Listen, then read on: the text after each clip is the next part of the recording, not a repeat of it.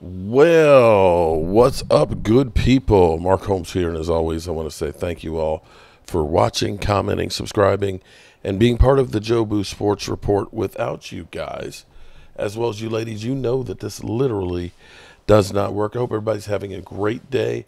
You know, I just finished up doing a video about Ceedee Lamb and part of the problems that he has and is going to have this season, which is he's going to get more attention.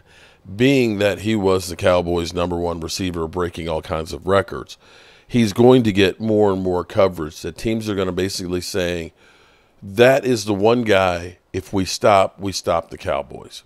And that means he is going to get the lion's share of the attention. I'm seeing Patrick Walker is posting about Ceedee Lamb taking accountability for what happened with his actions. Ceedee Lamb stood on accountability after his action with the Cowboys' loss to the Ravens.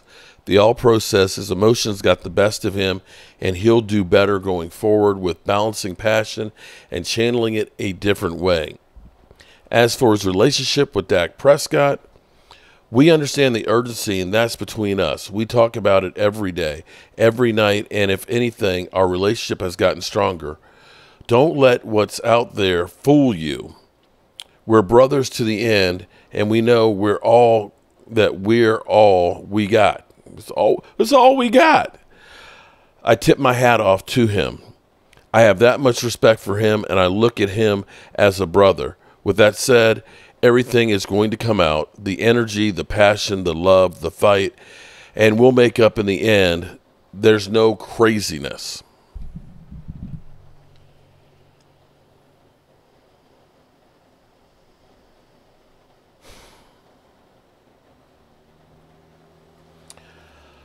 I failed myself, and I failed the team.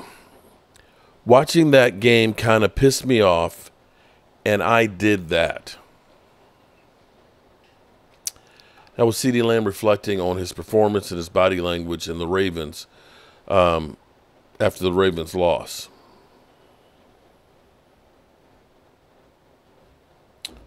Wide receivers are generally divas.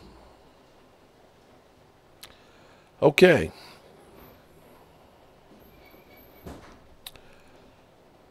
Another quote from him. Honestly, I wish I actually had, I'm looking for the whole video interview of this because I definitely want to get this. Honestly, I got to be more truthful to myself, and I played a part in that loss. A big part, honestly, and nor did my body language nor attitude approaching the situation help the situation or the outcome of this game. You know what?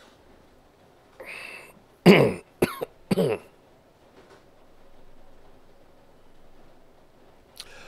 going to say this much, and it's amazing because as my thoughts came through my head, my beautiful bride of 21 years, who has taught me a lot through adversity, okay? She has really, I mean, listen, you know, when you're in any kind of relationship, you're going to have good days and bad days. You're going to have days where you get your teeth kicked in like you did against New Orleans. And that's when you find out who's going to be about it and who's not, okay?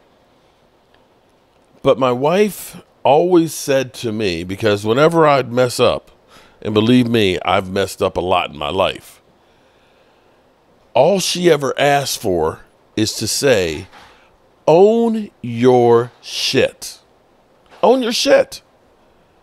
Because when you recognize that you made a mistake, because everybody makes mistakes. Everybody does some stupid shit. But it's the cover-up or the denial that keeps you from getting ahead. And so I'm happy that Ceedee Lamb recognizes, like he did in the offseason when he said, I've got some growing up to do.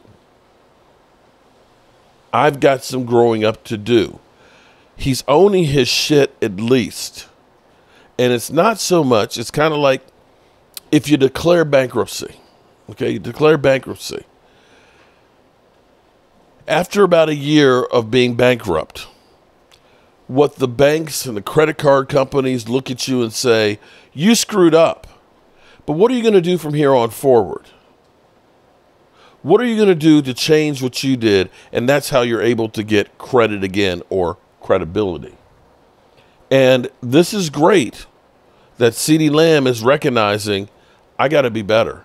I have to be stable. I have to be calm when everything else around me is going crazy.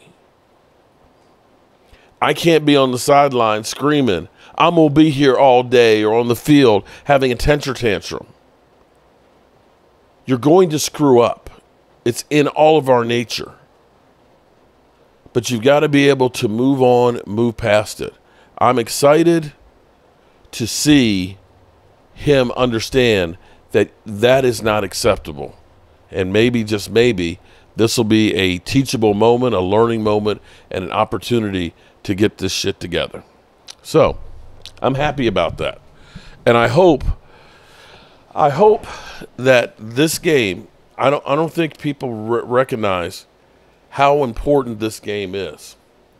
Because everything, right now, the Dallas Cowboys are literally eating and feeding on themselves. We've got the finger pointing, and everybody after 2 losses at home, and panic is setting in, and everybody wanting to win, and basically not looking at themselves and saying, I have a part in this. What this team has to do is they have to heal and come together.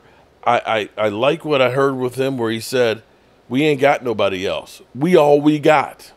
Okay? I just hope it doesn't end up being like New Jack City, where he gets a hug and then gets his brains blown out by, of course, Nino Brown. You know the scene. We all we got.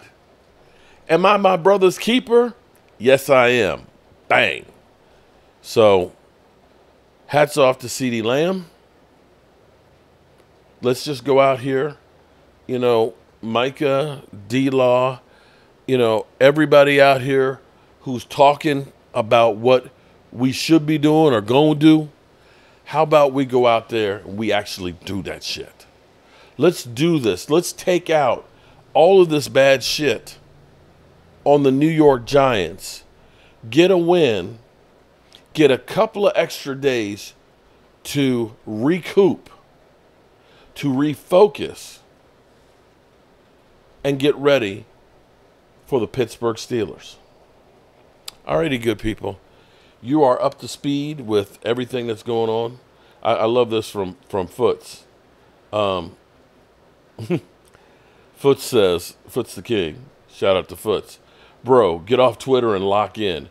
You, Micah, CD, and all y'all get off the phone and get back in the lab. And that's, of course, Diggs too. Yeah, I'm tired of talk. Talk is cheap. Let's see some action. Already good, people. Peace.